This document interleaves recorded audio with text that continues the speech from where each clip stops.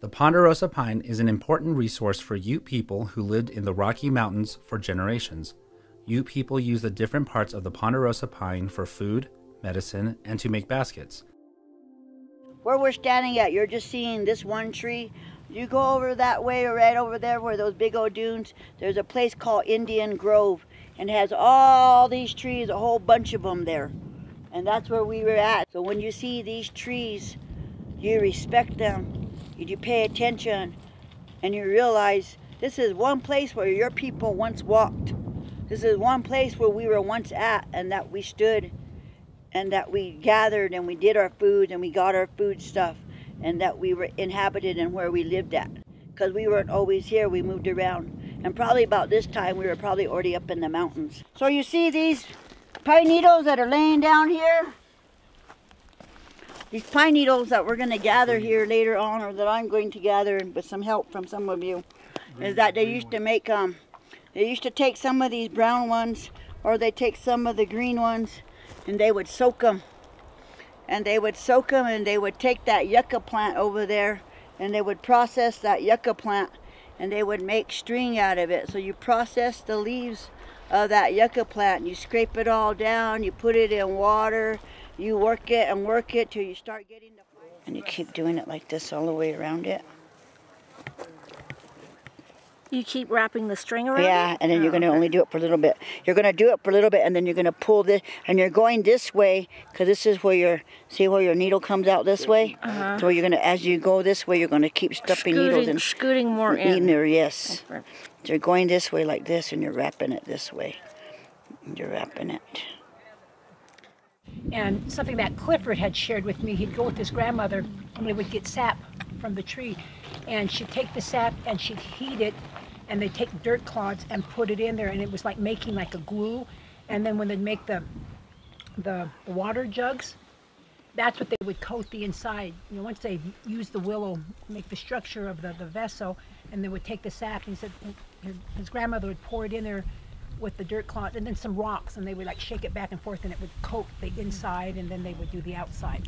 When I was conducting an experiment like with hafting a projectile point onto an arrow shaft, we would actually use the sap and deer dung, because it has grass fiber in it, and melt it down and then use it to coat the sinew to reinforce the bond. So that would make sense.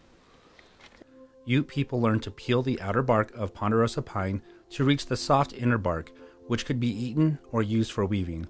Culturally, peeled trees like this has a lot of significance to it, because this is kind of an established landmark for the people that was there, and so a lot of our people did this. A lot of the Ute bands did the peeled trees. But along the mountain areas is where a lot of the people lived. When people want to ask you, how do you know that your people did this stuff? Well, that's one indicator, and that's one story that tells you, that's factual, so you can go around and you can say, yes, this is what my people did, because you know that there's something out there that is dated that matches to what we did as Ute people. And one thing that was, this was a woman's chore that we would do, and they would come out and they would do those things, and to collect the cambium, and it's called cambium because it's the inner bark. You know, we were talking to one archaeologist, and he was saying that there were some peeled trees like this up there along the South Dakota and was that Kansas border. There's peeled trees like this up there, and they asked the forester up there what was it like that, and he didn't know.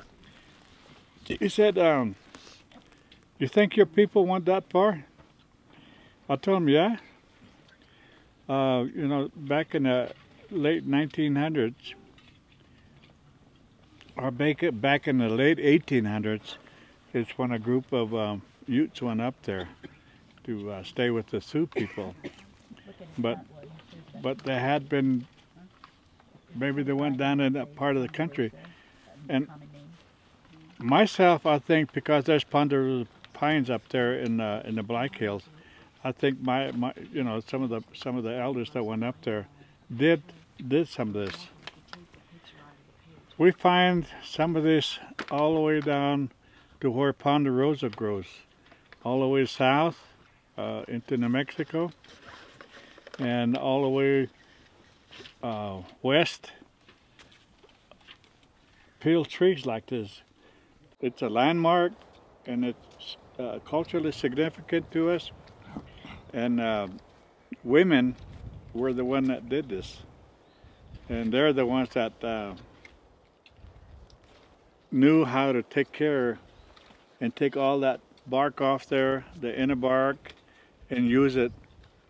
Because when you're coming out of eating dry meat, dry fruit all winter long, this helps your digestive system. So that's why they used to do the peel trees in the spring. And sometimes they'd also come from the bottom, and sometimes you can still see the axe marks on the bottom, and then they could also wedge it up and they get a big old peel from that. And you see how you can see some of those axe marks still on those? Yeah. That could be from Ute people. Right here. And sometimes you could take some of that out, and it's a nice fire starter too, because it's all that sap, you know? People have done studies on these trees, and a handful, like a serving size, has 9 glasses of milk worth of calcium in it. So this, like Alden talked about, like in the spring, after people kind of ran out of their food, you know, and you just had a little bit of jerky left maybe, this would be so nice to have, wouldn't it? In the springtime, and some sugar. Today, elders, scientists, and land managers are working together to preserve culturally modified Ponderosa pines. These are nice, still living trees, so we can use dendrochronology to date when the Ute people peeled this tree, and not just the year, but the season, which is pretty cool. And we don't usually get that kind of data from sites. So they're pretty special. And so Kent and I have worked a lot together. When we do prescribed burns, or when we get a fire start in this country, we acknowledge that these are the last of these trees, right? We've had a lot have fallen over, they've burned, disease has gotten them, or woodcutters have come and gotten them. So these are really some of the last. I call them an organic cultural resource. And so we have a protocol for our fuels and fire guys that we protect these. When we're doing prescribed burns, they would brush out around and protect these for the future, because you know they really are the last, and because I still want to show you guys these trees as long as we can.